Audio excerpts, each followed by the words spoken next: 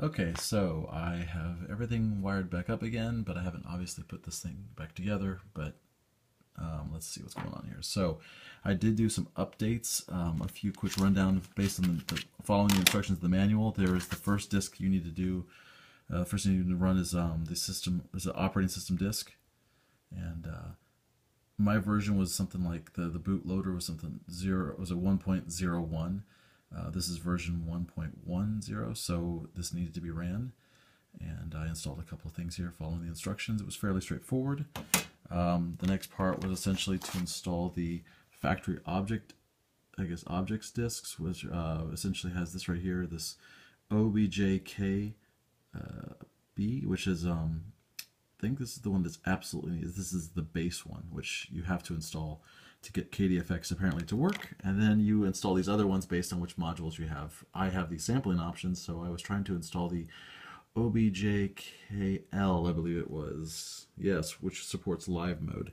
You can see here, according to the manual, kind of explains this as well, so you can kind of see. But I am hitting a slight snag, and let's just show you guys what I see, and maybe someone can recognize this. So I booted up, I hit the exit button to get into here, which takes me into this system here. So the screen looks great. I didn't have to do any voltage changes. I didn't do any voltage. Maybe I was supposed to still. Maybe that's part of the problem. I'm not sure. But everything seems to be working okay, at least up to a point. So these are the menu options you go through to do the various installations.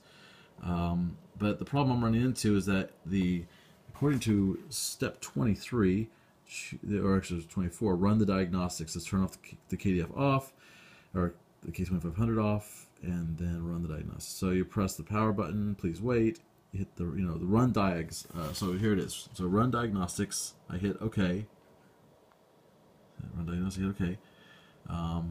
It says basically this is going to erase memory, which I can, is no big deal. So we click OK, and then bring up this screen. So at this point, though, according to the instructions, it actually says that choose KDFX option from the diagnostic window, and I don't see that as an option. So that's kind of where I'm at, right, essentially. So I'm just not sure what's up.